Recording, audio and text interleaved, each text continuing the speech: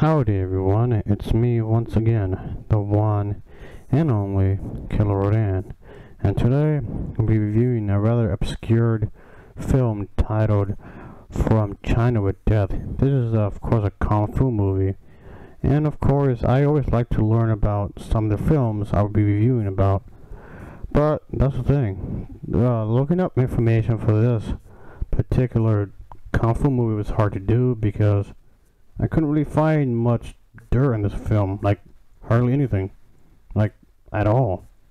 Couldn't really find anything about this movie, like pretty much nothing at all. I mean, I do like doing research anyway with any obscure film I review, but something like this came up. I found it kind of odd. I mean, I am reviewing an Asian film, sure, but what? I don't get it. Something about this individual came up as well. That was kind of odd, I guess. And then this also came up. I guess because he has the word death in his title, I guess. And then this guy. I don't even know who that is. I didn't even know who that was even before I thought of this review. What the hell? And then some, Asian stuff, like these statues and whatever. So seems kind of random. All this seems random. So okay. Seems what? Huh? Yeah, I couldn't really find anything about this film really. And of course there's gonna be the American version. I'm not even sure if it was ever released on Blu-ray. I highly doubt if it did. But anyway, that's the thing, folks. As always, I do have the top of the plot, so I guess let's just get into it, shall we? So here we go. So of course there'll be some crazy stuff going on. Of course, this movie takes place in an ancient Asian place, of course, like a good chunk of these movies do. It takes central stage as these two individuals get in and out of trouble using Kung Fu, of course. So we can see that our main character in this film does have a heart of gold, so to speak.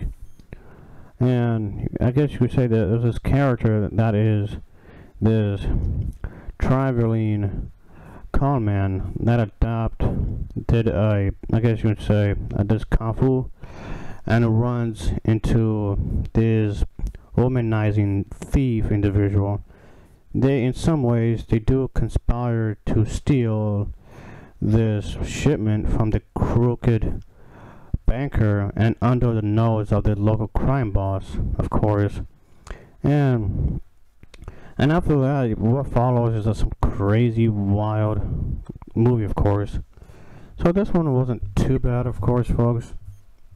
Yeah, I'm talking about something that's really obscure, of course, which I don't mind really. And I can say that this movie it has moments, of course. I think my favorite part of the movie is towards the end. Towards the end of the movie is pretty crazy in its own little way. I did like the story, I suppose. The story wasn't too bad. So I can say that this film is definitely a pretty crazy movie in its own little way. So if you don't mind the fact that this film isn't dubbed, I'll say check it out. This is actually a public domain movie.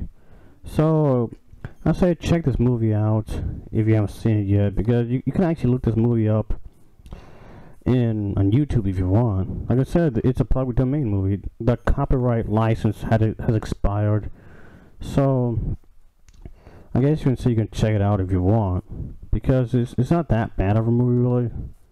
But my only real complaint about this film is that the dubbing was pretty bad. I don't like the dubbing really. The dubbing, the English dubbing is pretty awful. I mean, it's not the worst dubbing I've heard, but I still didn't like the dubbing overall. I just kind of wish more effort would be placed into these dubs of these movies. But whatever, I suppose. Like I said, before they renew the copyright license for this movie, I say check it out on YouTube, or you can just buy it on the store. You can actually find this movie on stores, or you can find it on eBay, or maybe Amazon. You can find it there. But yeah, there's not that many people reviewing this movie actually, but So I guess I'll just review this film because I like talking about stuff that hardly anyone would talk about really. But anyway, so I can't really talk about the voice acting really because it's not that great. For dialogue, I can't really say the dialogue for this isn't really. I can't really say if the dialogue is really good because I don't think the dialogue in this film, the way they spoke in this movie, it was exactly how the original version was. But anyway, I still can't say nothing about the dialogue because the dialogue is not that great, really. But oh well, I suppose. Again, I'm just the dialogue. If you ever want to talk about the dialogue based on the English version, yeah, the dubbing isn't all that good, really. But again, like I said, a lot of these movies are hard to find. It's really hard to find. But I guess for what it's worth, I found this film to be pretty decent, I suppose. I'll say that this movie is.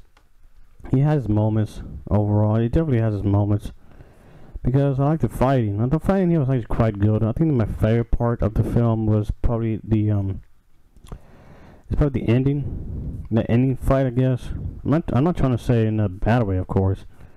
I just kind of felt that the ending fight was really crazy in his own way, of course. So I would say that I did like the overall premise, of course. The overall premise was definitely a pretty solid one from what I can see here, folks, of course. And yeah, I can't complain about this movie that much because yeah, it's a low budget, of course. And yes, it's cheaply made. Yeah, this is definitely one of those cheaply made films that came out in the past. But that's the thing, folks. I'm usually reviewing these type of movies anyway, so whatever, suppose. This film went on a few other titles as well, which, if you ask me, isn't surprising. These types of films often go under different titles anyway, when you think about it. But I did like the way it was handled in some ways, I guess. But I guess there's other movies I could review. There's a few other films I would like to review, folks, before I get to my other stuff, I guess.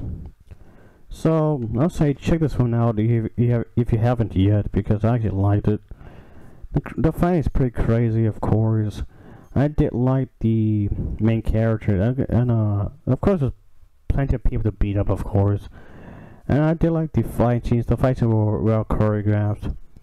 And I just wish I could get my hands on the actual real version of this film, but again, it's gonna be rather difficult because.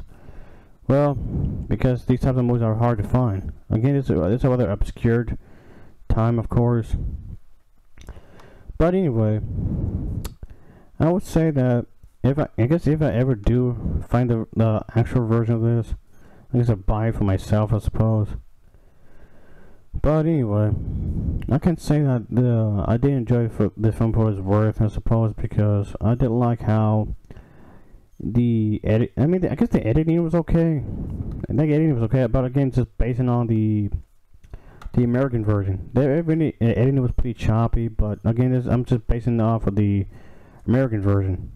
I just wish I could find the actual film and then the actual unedited version.